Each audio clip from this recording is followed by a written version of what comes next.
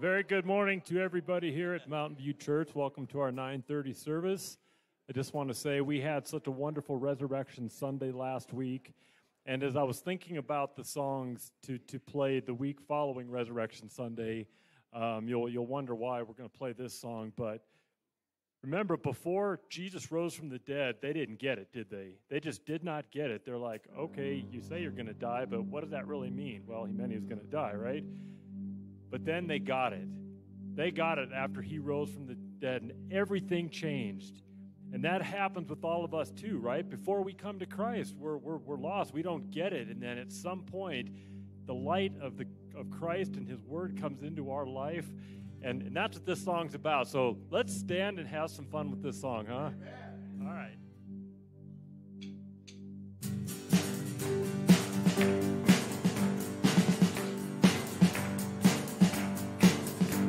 I wandered so aimless, a life filled with sin. I wouldn't let my dear Savior in. Then Jesus came like a stranger in the night. Praise the Lord, I saw the light. I saw the light, I saw the light. No more darkness, no more night. Now I'm so happy, no sorrow inside. Oh, praise the Lord, I saw the light. Just like a blind man, I wandered along, worries and fears I claimed for my own. Then like a blind man, that God gave back his sight. Praise the Lord, I saw the light. I saw the light, I saw the light. No more darkness, no more night. Now I'm so happy, no sorrow inside.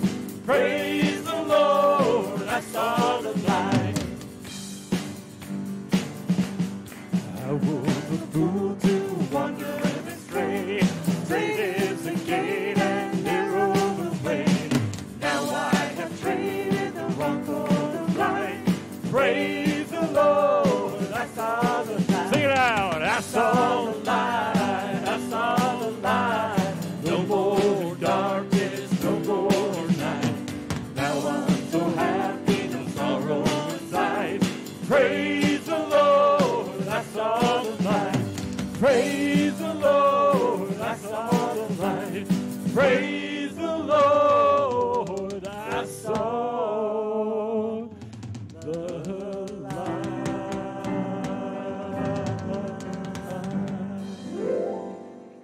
2, 3, 4. I saw the light, I saw the light. No more darkness, no more night.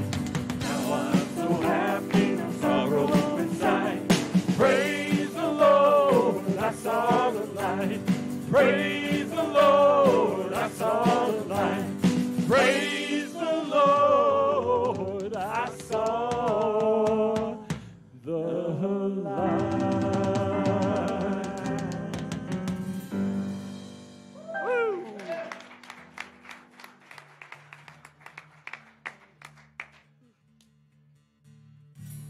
All right, here we go.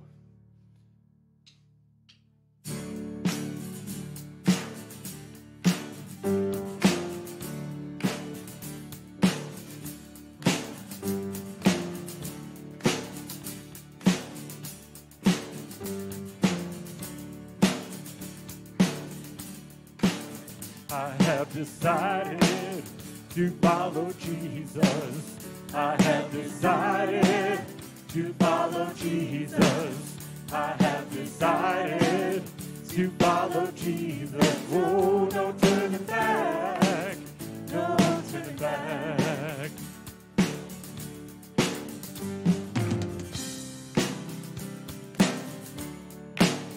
The cross before me, the world behind me. The cross before me, the world behind me. The cross before me, the world behind me. Oh, no turning back, no turning back.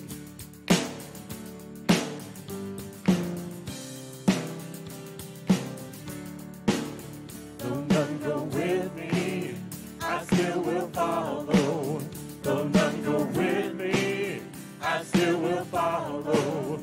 Though none go with me, I still will follow.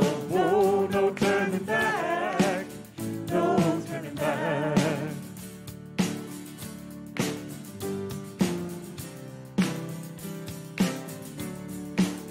I have decided to follow Jesus. I have decided to follow Jesus.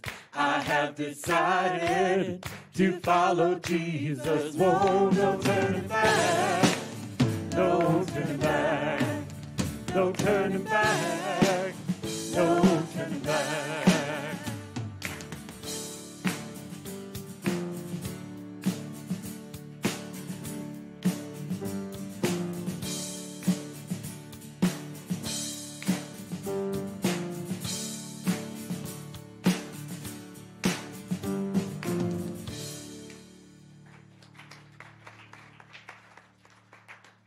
Amen, amen. You may be seated. Welcome to our 9:30 worship service here. So glad to have all of you come out and fellowship with us today, to worship with us today. There's a scripture found in 1 Corinthians 16:14 where it says, "Let all that you do be done in love." Let all that you do be done in love. And we are doing what we're doing here today because of love, right?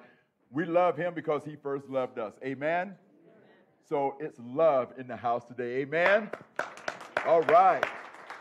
Hey, guys, if you grab your communication sheet, there's some information in there that I'd like to share with you. Of course, the spoken live concert that will be here at Mountain View Church. Brother Derek, will you come and share more information on that, please?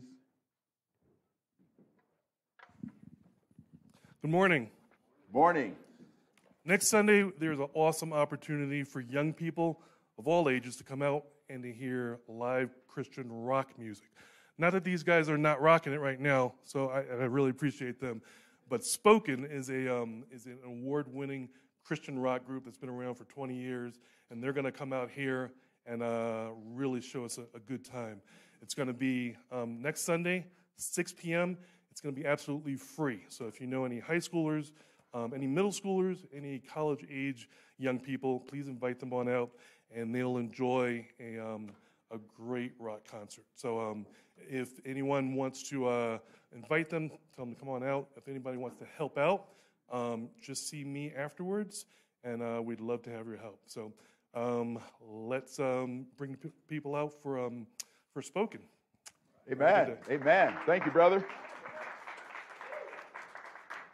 Amen. And, of course, the ladies and girls ages 10 and up afternoon tea party, and I believe there is something out there in the foyer with that information on there for the ladies and the girls to sign up for that, and their guest speaker will be Cindy Monroe. Tremendous speaker, and I know that the ladies are looking forward to that. Now, something that I've put off on for quite some time, and of course, I'm going to blame COVID for it, right? We're blaming COVID for everything, so I'm just going to jump in there and blame COVID for this as well. But we've been having starting point classes for the past 2 years, so I really can't blame COVID for the year before. But many of you that have gone through our starting point class and have turned in your information, I have yet to officially welcome you into our Mountain View family. And so I'm going to be doing that next Sunday. And so if you have been in our starting point class and have yet to turn in your packet, if you want to become a part of this Mountain View family, make sure that you get that turned in, because we don't want to exclude anyone. We want to make sure. But we've had some folk that have joined or has been to our starting point class but have yet to turn in their information, but they still want to come and fellowship with us, and that's good also. But for those that have turned in their information, that is to become officially members of this ministry called Mountain View Church. And so we're going to be doing that next Sunday.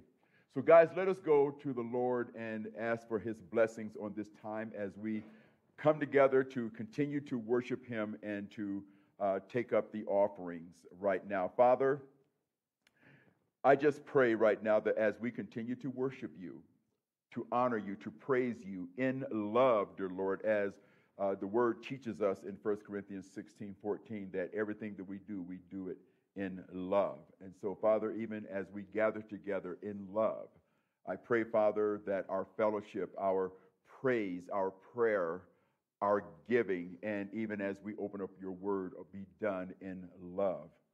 And Father, I just thank you so much for this great opportunity.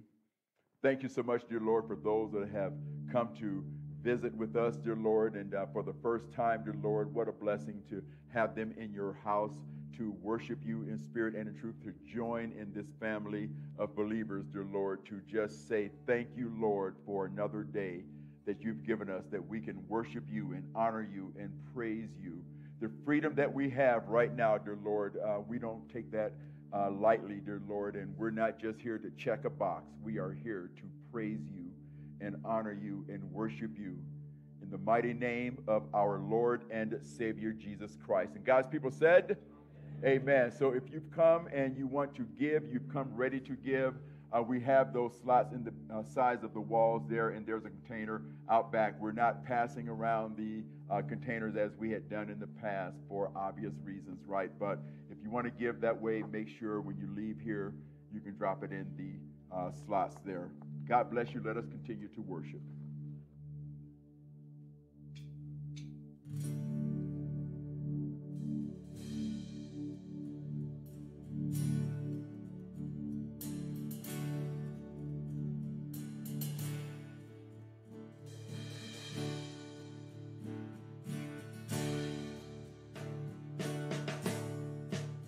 In the name of the Father, in the name of the Son, in the name of the Spirit, Lord, we come.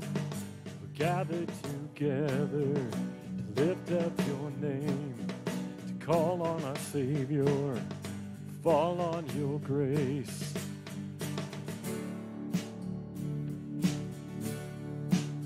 In the name of the Father, in the name of the Son, in the name of the Spirit, Lord, we come. Gathered together to lift up your name, to call on our Savior, to fall on your grace. Hear the joyful sound of our offering as your saints bow down, as your people sing. We will rise with you, lifted on your wing, and the world will see that our God saves, our God saves. There is hope in your name. In the name of the Father, in the name of the Son, in the name of the Spirit, here we come. We're gathered together to lift up your name, to call on our Savior, to fall under your grace.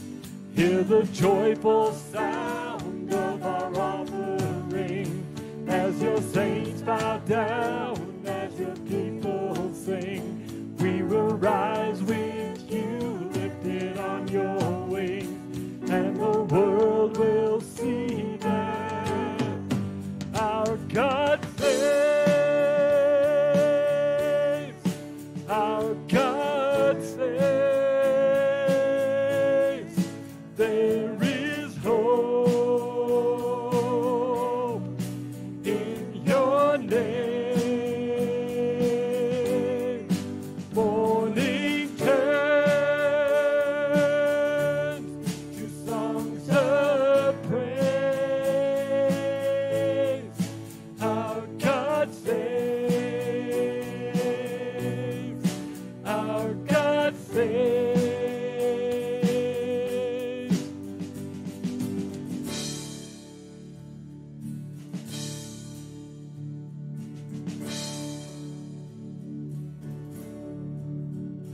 Hear the joyful sound of our offering as your saints bow down, as your people sing.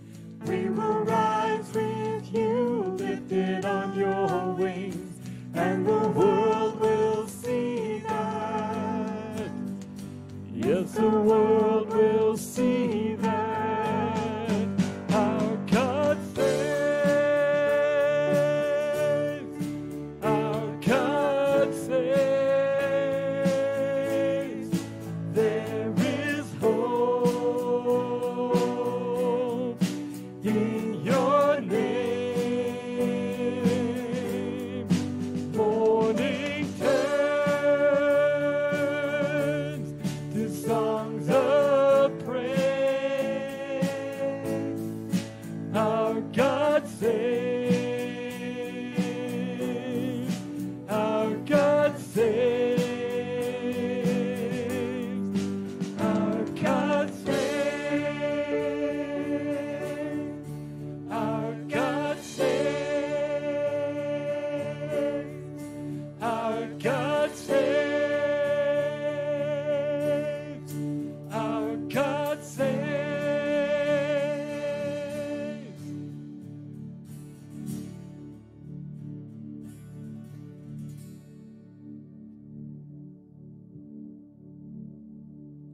Father God, as we come out of this past week where we celebrated what you did for us, Father, in your death and resurrection, Lord, and it is so true that you save. Father, you don't just save us from hell, as thankful as we are for that. Father, you save us from ourselves. You save us from so many things. Father, what a mighty God that you are, that you would love us, that you would give yourself for us. Father, and you give us a life. You give us a hope and a power far beyond ourselves, and we thank you and worship you for that today. And Lord, now I just pray that you would ready our hearts and our minds to receive your word, Father, as you speak your word through your servant, Pastor Nathaniel, to your people, Father, in the way that we need to hear this morning, that we can obey it, live it out, apply it, Father, and take it out into our community to spread the hope of a God that saves. And we thank you and praise you in Jesus' name. And God's people said, amen. Amen. So if you know me by now, you know that when it comes to the Word of God, as a teacher, as a student, as a preacher of His Word, I like to keep things simple. Sometimes as we look into Scriptures, it seems confusing, complicated, and we find ourselves wrestling sometimes with some verses that we come upon or some passages that we come upon and statements that are made in the Bible that just our finite minds can't even begin to comprehend. And as we've been digging deeper into your favorite Bible verses, we come across very familiar verses of Scripture, some that really don't need any explanation, don't need to expound upon them as much, but yet there are some that we have to really, really let the Bible be its own commentary. Amen? But one thing that helps me to appreciate the Word of God from Genesis to Revelation is this one word that you've heard me mention quite often if you've been following us. And that word is relationship. Relationship. When we try to figure out this whole thing about God and our Savior, it comes down to that very important word, relationship. From the very beginning, as you've heard me mention a number of times, that on day 6, when God said, let us make man in our image and our likeness, God had a plan with this special creation, a relationship unlike any of his other creation. God did not say, let us make light in our image, in our likeness. Let us make animals in our image, in our likeness. make the fowl of the air. No other creation did God say, let us make in our image and in our likeness, but mankind. A special relationship. God, knowing that man was going to mess up, Adam, and so God set it up because that relationship that was broken, wherefore as by one man sin entered into the world, and death by sin, and so death has passed upon all men, for all have sinned, according to Romans 5:12. But God had a plan.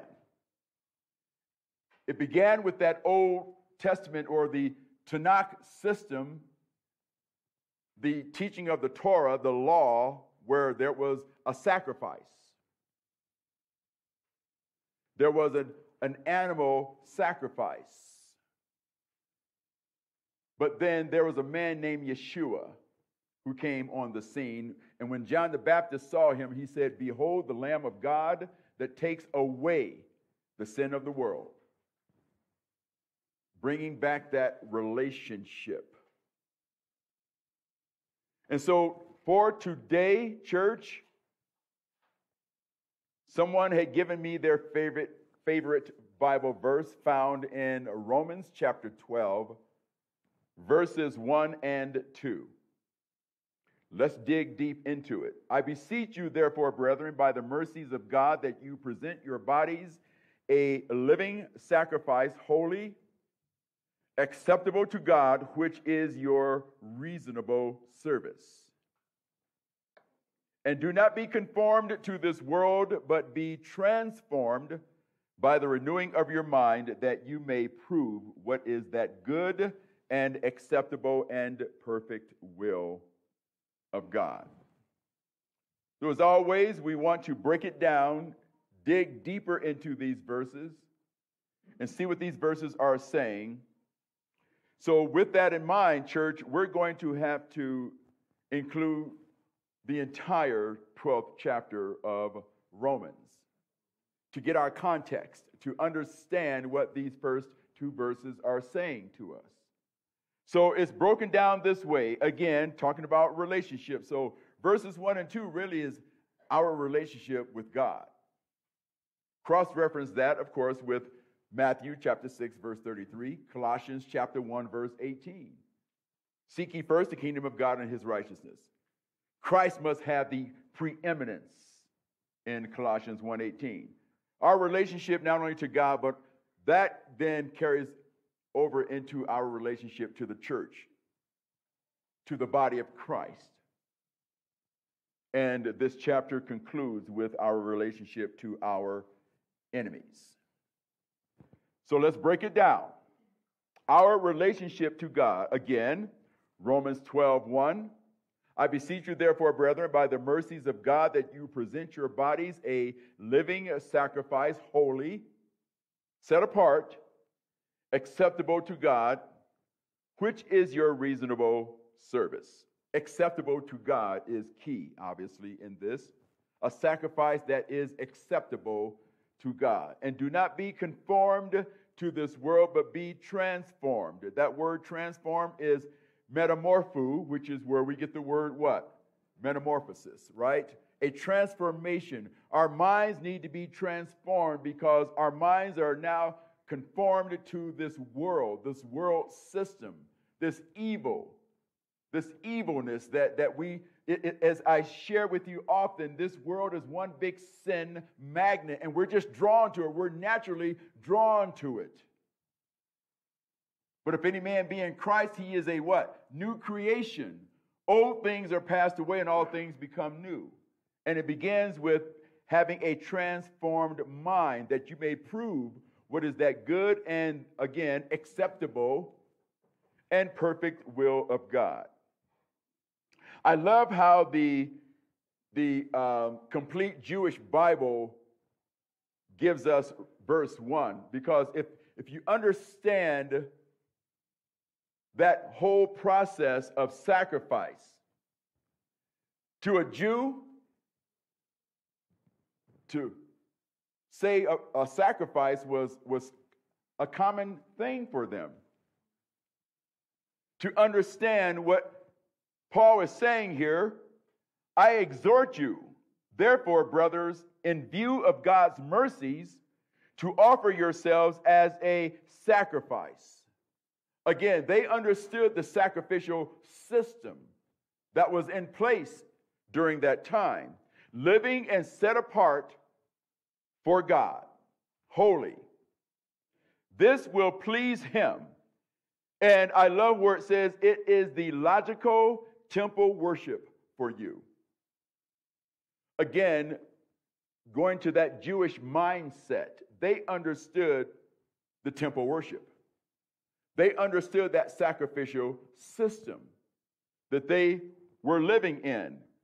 Let's look at Leviticus chapter 1, beginning at verse 1. Now, the Lord called to Moses and spoke to him from the tabernacle of meeting, saying, speak to the children of Israel and say to them, when any one of you brings an offering to the Lord, you shall bring your offering of the livestock of the herd and of the flock. So a living sacrifice. Don't be bringing any dead sacrifices.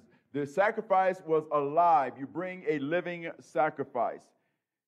If his offering is a burnt sacrifice of the herd, let him offer a male without blemish, again, acceptable unto God. He shall offer it of his own free will at the door of the tabernacle of meeting before the Lord. Then he shall put his hand on the head of the burnt offering, and it will be accepted on his behalf to make atonement for him. And of course, they did this year after year after year. It was something that they were used to. Began in the tabernacle, carried over into the temple. So when we read that this is your logical temple worship, understanding that the mindset of a Jew knew that sacrificial system and how it meant to them, what it meant for them to hear that we're to present our bodies a living sacrifice, a sacrifice that is acceptable, a sacrifice that is set apart, a sacrifice that is pleasing to God. And of course, having your mind renewed, making sure that you're no longer conformed to this world, because here's the most important thing that you need to understand. This deals with your relationship to God. If you're going to have a relationship to God, you must understand the importance of how we come to him. Giving up our lives to where it is acceptable to him. Learning what holiness is. We read in Ephesians chapter 4. This I say, therefore, and testify in the Lord, that you should no longer walk as the rest of the Gentiles walk, in the futility of their mind, having their understanding darkened, being alienated from the life of God because of the ignorance that is in them, because of the blindness of their heart, who, being past feeling, have given themselves over to lewdness, to work all uncleanliness with greediness. But you have not so learned Christ. That is one verse that jumped out at me early on in my Christian walk when I began to study God's Word and become a student of God's Word. I love how Paul just put this in there. You have not so learned Christ. So all those things that we just read from verses 17 to verse 19, those things you did not learn from Christ. That is not what Christ teaches. You have not so learned Christ. Christ did not teach that. If indeed you have heard him and have been taught by him, as the truth is in Yeshua. The truth is in Jesus. So if you're going to learn something from the Lord, if he's going to teach you anything, he is going to teach you truth, because the truth is in him. I am the way, the truth, and the life. Amen? So here's what he teaches, that you put off concerning your former conduct. Again, being transformed. The old man which grows corrupt according to the deceitful lusts. And be renewed in the spirit of your what, church? Of your mind. Again, we're talking about a relationship with God. You see, we can't come to God with a dirty mind, with filth and all that stuff in us, because we did not learn that from Christ. And that you put on the new man, which was created according to God in true righteousness and what? Holiness. So we began Romans chapter 12, verses 1 and 2, talking about our relationship to God. And when we have that right relationship to God, then we focus on our relationship to the church, to one another. And church, here's one thing that I am very passionate about. Because you've heard me sort of hit on some of the things that's going on in this world, all the division that's happening around us. I'm not even going to talk about that anymore, because one thing that I know for sure, it is the church that needs to get it together. And the church said, there's a lot of division going on out there. But if there's going to be unity and peace and love, it is the responsibility of who? The church. And if you, the church, we, the church, can present our bodies living sacrifice, we sacrifice our lives holy and acceptable to God, that relationship that we have with Him, by our minds being renewed, we can do the work of the church. Which begins in verse 3. For I say, through the grace given to me, to everyone who is among you, every single one of you, not to think of himself more highly than he ought to think. Again, having that renewed mind. It's not about me. It's all about Him and how can I serve you. But to think soberly, as God has dealt to each one a measure of faith, or a standard of faith, as Rabbi Barak Korman puts it. For as we have many members in one body, but all the members do not have the same function. So I love how Paul just uses the human anatomy for, it's not hard to process that and understand what he's getting at here. We all have a body, and we all have many parts, and all these parts have different functions. So we, being many, are one body in Christ. The church, the body of Christ, we being many, but we are one body in Christ. Jew and Gentile, amen, and individually members of one another. Then he gets into the different gifts. Having then gifts differing according to the grace that is given to us, let us use them. Let us use our gifts. Now, my gift is no better than your gift. We don't go around comparing gifts.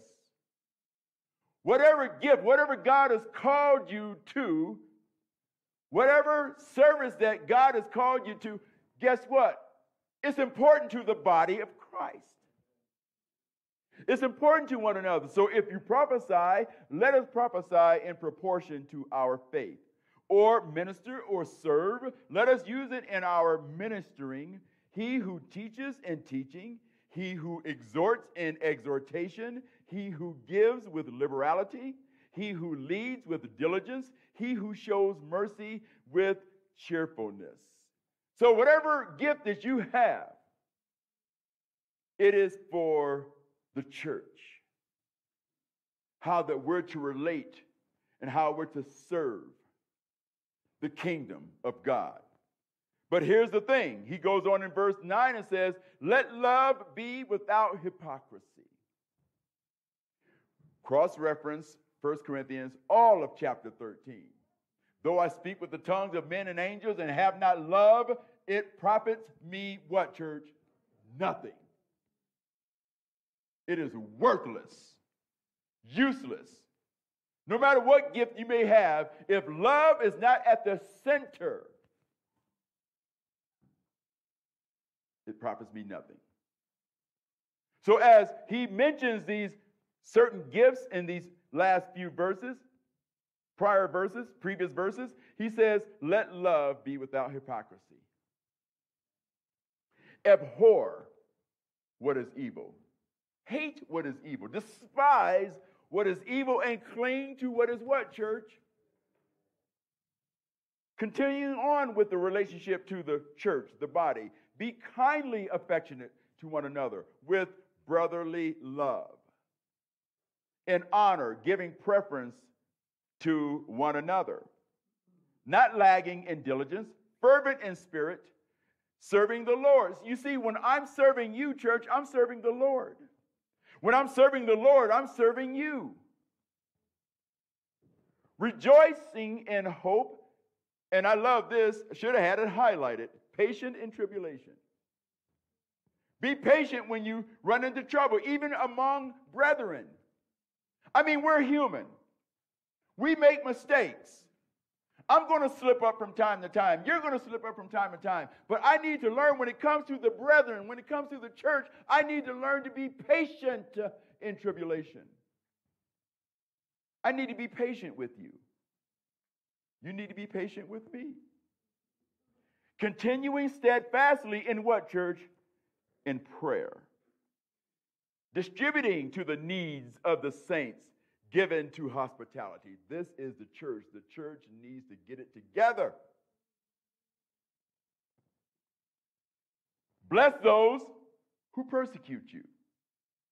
Now, that word bless, you know where I'm going with this because I share it quite often, especially when I'm doing a funeral. I have one this coming Saturday.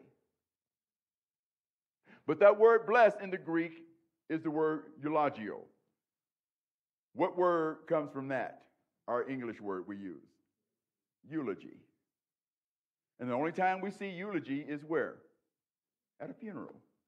Never intended. That word was never intended for funerals. To bless someone is to speak well of someone. To be kind, to say something uplifting to them. And we wait till they're in a coffin or in an urn to gather together and start saying nice things about them. Bless them now. Bless those who persecute you.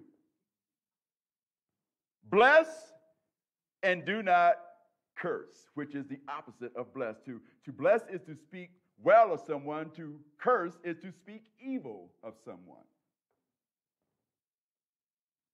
Rejoice with those who rejoice and weep with those who weep. I was meeting with someone this past week that's going through some hard times right now. I met with someone this past week that's going through some great things right now. And we need to learn how to rejoice with those who rejoice. I want to rejoice with you, my brother, my sister. And of course, I want to weep with those who weep. We got to stay connected as the body of Christ. Thank you, Mountain View Church, for weeping with me and my family and rejoicing with us as well. Oh, that means a lot. Oh, that is uplifting. You just don't know how much we appreciate that. Be of the same mind toward one another. Do not set your mind on things, on high things, but associate with the humble. Do not be wise in your own opinion.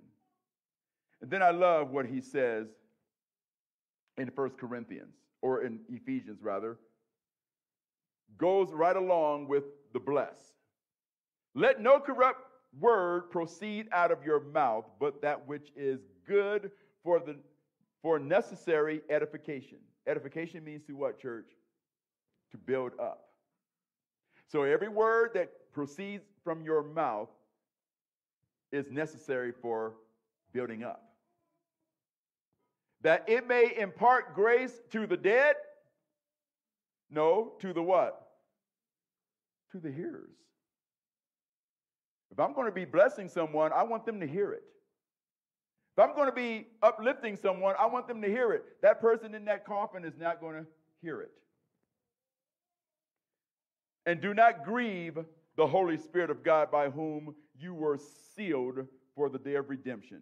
Well, how do you do that? Well, he says, you let all bitterness, wrath, anger, clamor, and evil speaking be put away from you with all malice. And be kind to one another. That's the church. Tenderhearted, forgiving one another, even as God in Christ forgave you. And we close out this point number 2 with what the Apostle John had to say. If someone says, I love God and hates his brother, John says he is a liar.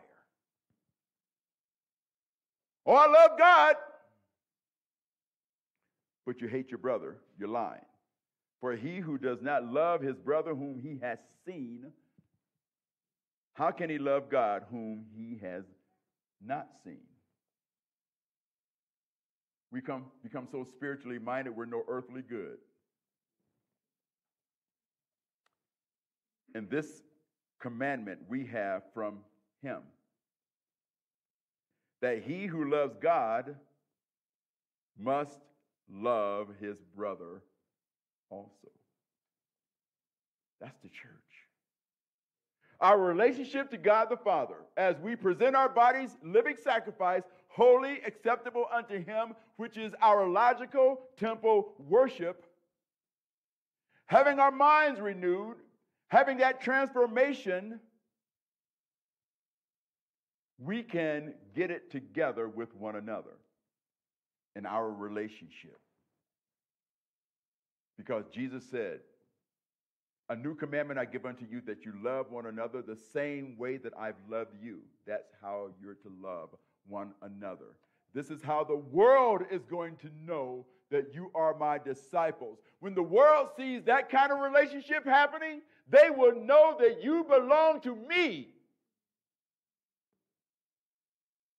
When you love that way. Now the hard part, our relationship to our enemies. He says, back to Romans chapter 12, repay no one evil for evil. That's easy preaching, but hard living.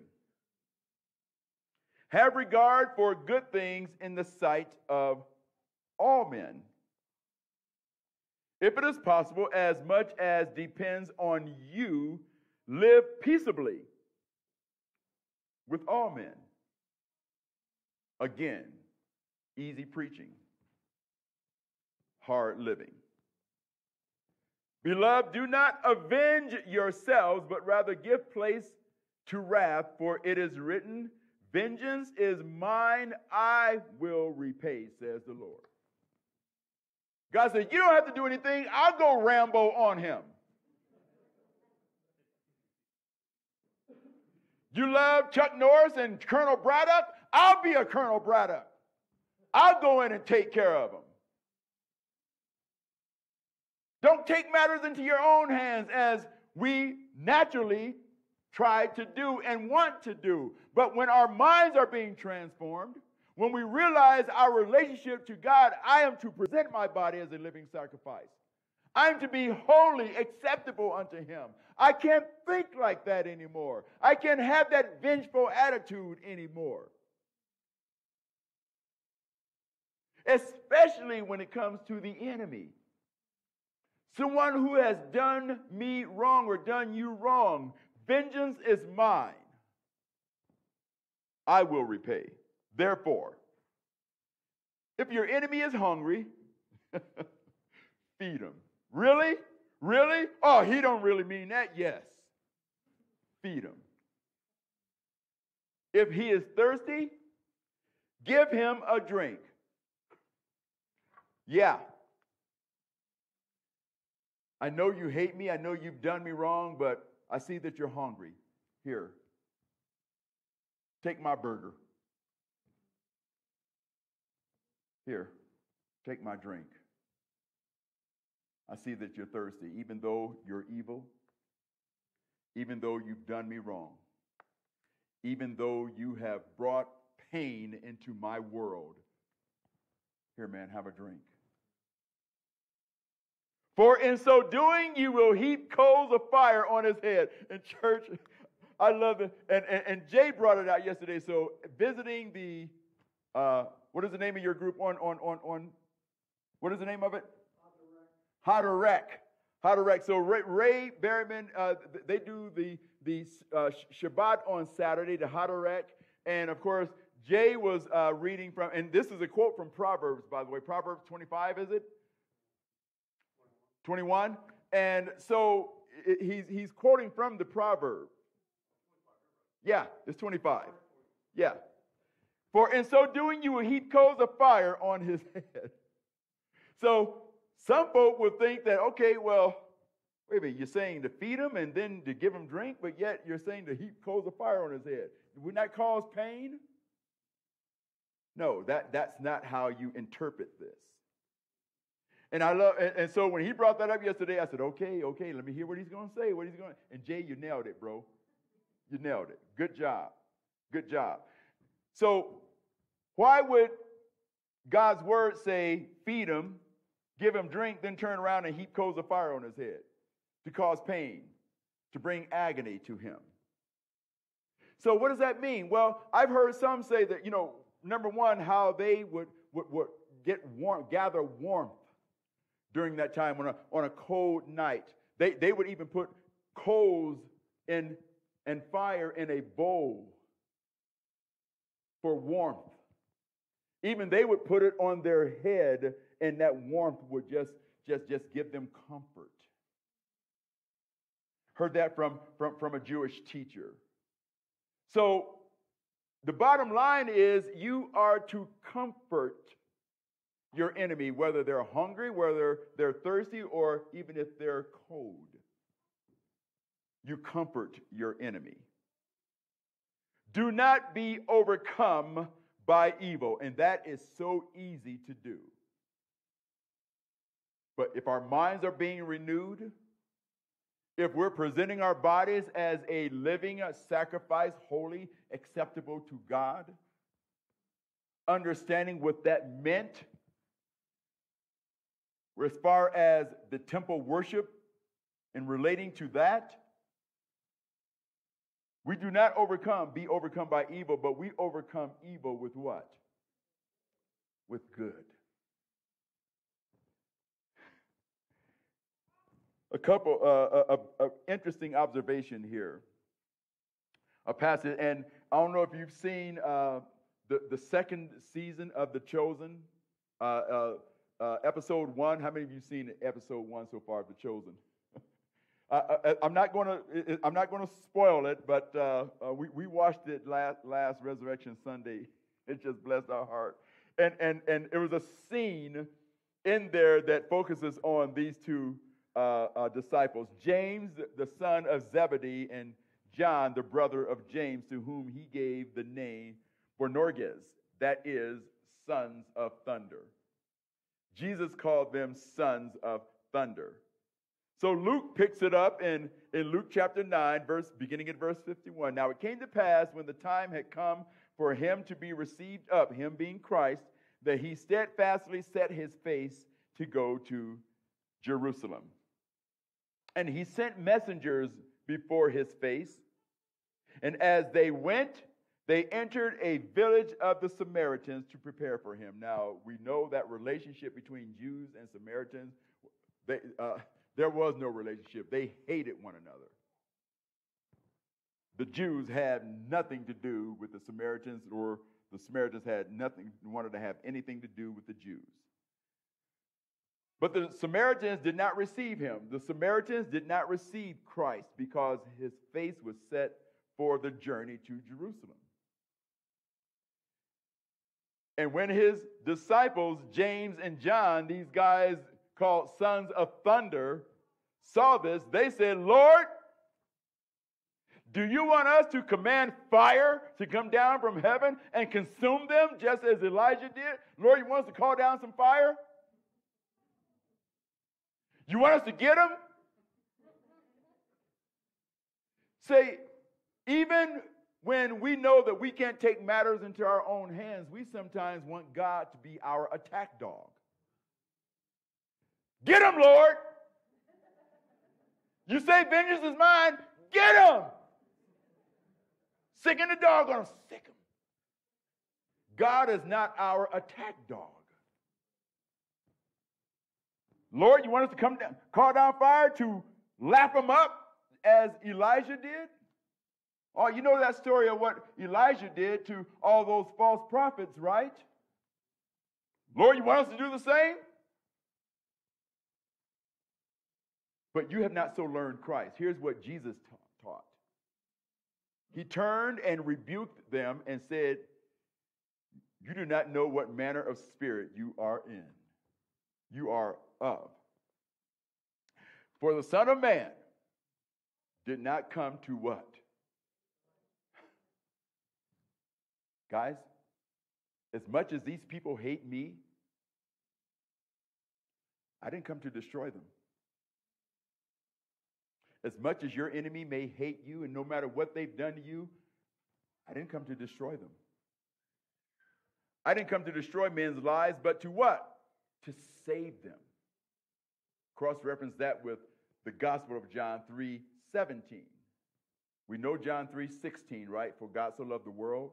But John 3:17 says that God did not send his Son into the world to condemn the world, but that the world through him might be saved.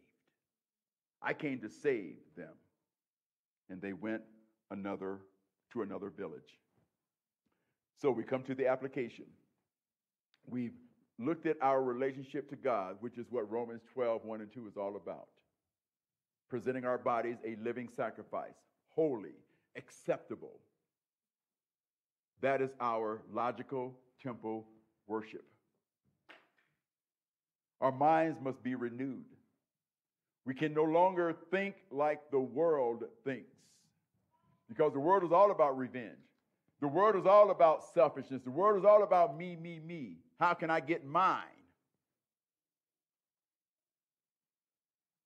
Your mind needs to be renewed so you don't think like that. And when it comes to the body of Christ, the church, we need to get it together. Because this world is so divided. But if this world is going to see unity, what unity looks like and what peace looks like, it's going to be the light shining from the church. Let your light so shine that they may see your good works, your deeds. And of course, your relationship to the enemy. You know, when you treat an enemy with kindness, they're scratching their head. I don't get it. I've wronged this man, I've wronged this woman, but yet they're loving on me. What is that about? Talk about an opportunity to plant the seed and water the seed. So here's our application. Again, just quoting what Paul had written in Ephesians chapter 4, but you have not so learned Christ. Here's what Christ taught and continues to teach. You have heard that it was said, you shall love your neighbor and hate your enemy. You know where we're going with this, right? But I say to you, love, agape your enemies. Bless, speak well of those who curse you. Do good to those who hate you. Wow. This is Yeshua speaking. The Sermon on the Mount. At the beginning, he's teaching this crowd of how we're to live, how we're to interact with society. Pray for those who spitefully use you and persecute you. The beautiful thing about Yeshua is that he just didn't speak it, but he did it. He lived it. He was In fact, a doer of God's word. Amen? Because he was the word. He says, that you may be sons of your Father in heaven. That's just a beautiful sign that you are a child of God. When you can love like that. For he makes his sun, S-U-N, to rise on the evil and on the good. So as the sun is shining out there, it's not just shining on this property of believers in this building, and it's cloudy on the evil or raining on the evil, and sends rain on the just as the unjust. So you're not like that character in Charlie Brown. Was it Pigpen? Walking around with a cloud of dust all the time? That's not God the Father. And so Jesus taught how we're to interact, our relationship with God the Father, and he made that possible by dying on the cross, redeeming us. But he left his disciples this beautiful message of what love looks like. So guys, you want to know what love looks like? Well, look how I loved you. The same way that I love you, that's how you're to love one another. The church, the body. And when it comes to your enemies, need I say more? Love those who hate you. Pray for those that spitefully misuse you and persecute you. Do good to them. Bless them. And I'm going to show you how. I'm going to show you what that looks like.